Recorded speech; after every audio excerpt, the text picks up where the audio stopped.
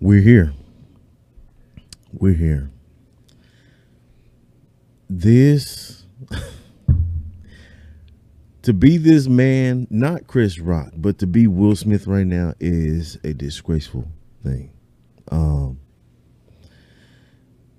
First we had this. I'm not even going to go to that part. Let's just play what happened the other night. Let's just play it.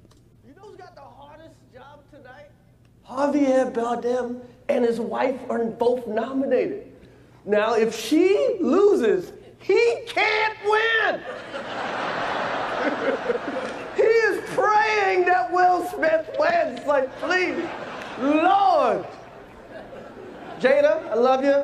G.I. Jane 2, can't wait to see it. All right? Now notice he's laughing. That was a nice one. Okay. I'm out here. Richard. Oh, wow. Wow. Will Smith just smacked the shit out of me. Keep my wife's name out your fucking mouth. Wow, dude. Yes. It was a G.I. Jane jump. Keep my wife's name out your fucking mouth. I'm going to, okay? Okay. That was a greatest night in the history of television. Okay. Okay.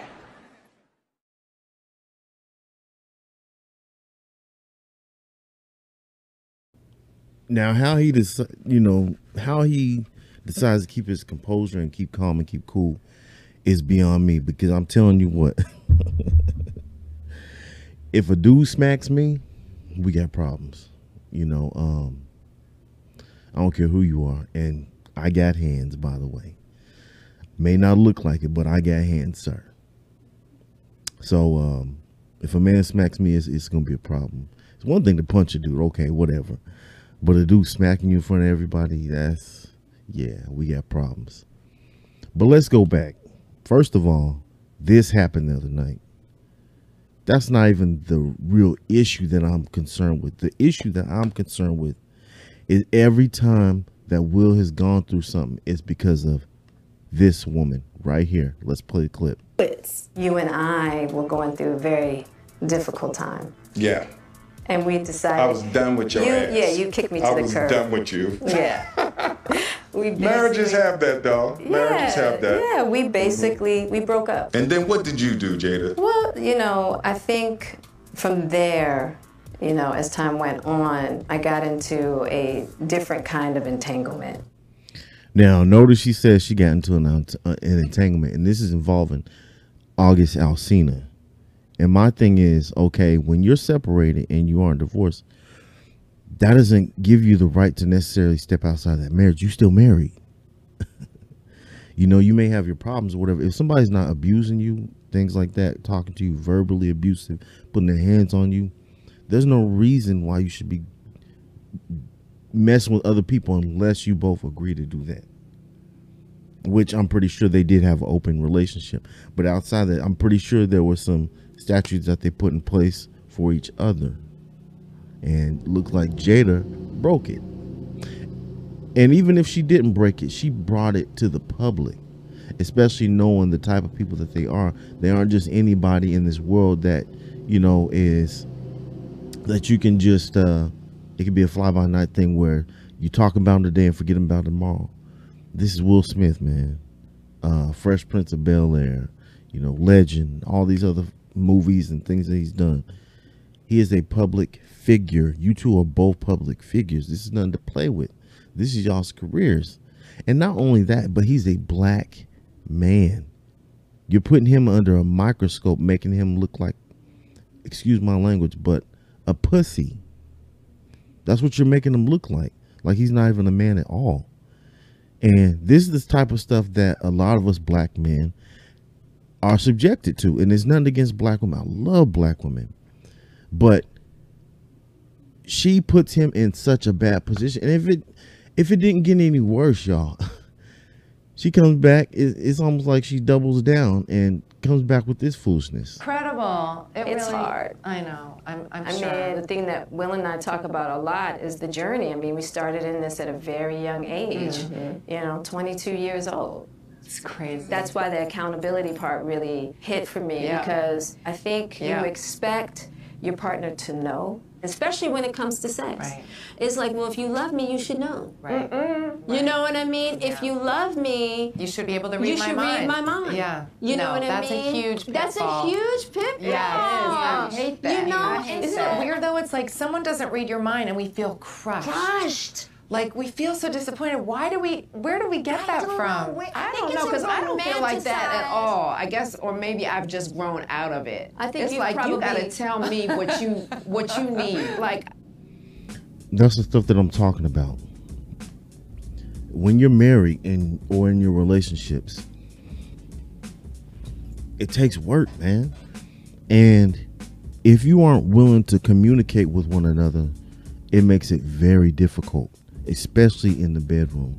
Because a lot of times, if you aren't providing certain needs in the bedroom, a lot of women will cheat on you. A lot of men will cheat on you, but nobody wants to talk about it. Everybody wants to fantasize about what this person can do to you, what that person can do to you. If you have a problem with what's going on in the bedroom, talk about it. There's no need to step outside of the relationship unless you just are a broken person. Broken people hurt people. Hurt people hurt people. But if you're broken, you really hurt people and you don't care about it, because guess what happens? You choose your own happiness over everything else. And if you choose to be happy every day, all day, that's a sign of insanity. That's not normal. Life has balance, the negative, positive, life, death, God, devil. Everything has things to it for a reason. This is your life. If you are to see yourself as somebody, maybe gold, right? We all know that gold doesn't just sit by itself. There's other metals and rocks and debris and things like that have to, if you want that pure gold, right, you have to try it through the fire. You have to, in order to be refined, you have to go through the fire, remove all those metals and different debris out of there just to get that piece of gold that you're looking for. We all know this. Life is the same way. Life tries you through the fire in order for you to be well tested, to go through certain things and to get through certain things. And that's what relationships are about. And if you aren't talking to one another, how are you supposed to know? It don't work like that. You know, I understand their conversation and stuff like that, specifically sexually. But this is what I'm talking about. The more you open your mouth like this, the more it looks Will, and the more it makes Will look dumb. You know, and it's almost like she doesn't even care. Now, going back to what happened the other night. Will Smith got up there on stage, hit Chris Rock over a simple joke, a G.I. Jane 2 joke, which is okay, and it wasn't warranted. Those are words that he is naturally going to do. He's a comedian. What else do you want him to say? What else do you want him to do? He's entertaining the masses. And to me, people say it's not staged, but to me it looks staged.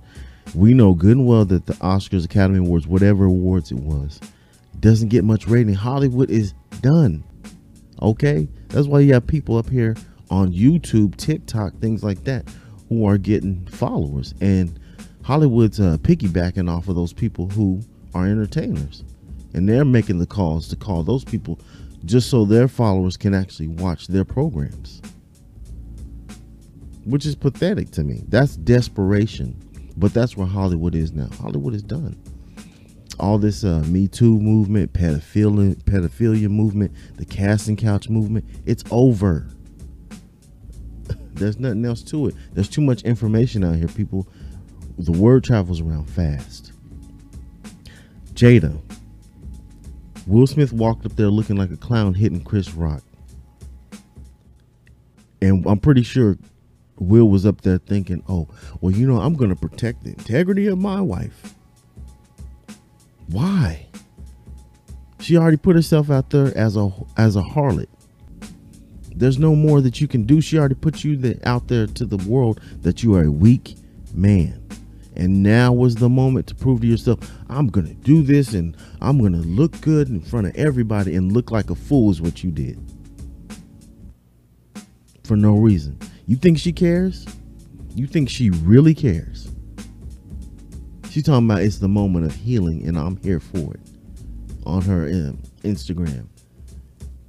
But not defending her man. Understand something. And I've told people this too many times. Too many times. Men war. Men war, especially when it comes to women. This is why we get upset and become a-holes, because we understand our value in this world as men. We could die. That's nothing to play with. And women constantly, I'm not going to say all women, some women. Some, but not all, as my friend Zoe Williams says. They don't understand. They don't understand that we are dying literally in order to live. We are dying, protecting your integrity, protecting your value, protecting our children, going out into the world in order to build a legacy, a future for our seed. That's what this is about. We're dying to live. Men war. We kill each other. We can kill each other over the littlest thing, but specifically over women. And that's why we become buttholes, because we need women to understand that we just don't open the door for you just to be opening the door for you. We're letting you know, hey, I'm here to protect you. I'm here to protect you. I'm here to see that your well-being is looking great in the future. That's the whole point, to make sure that you're protected.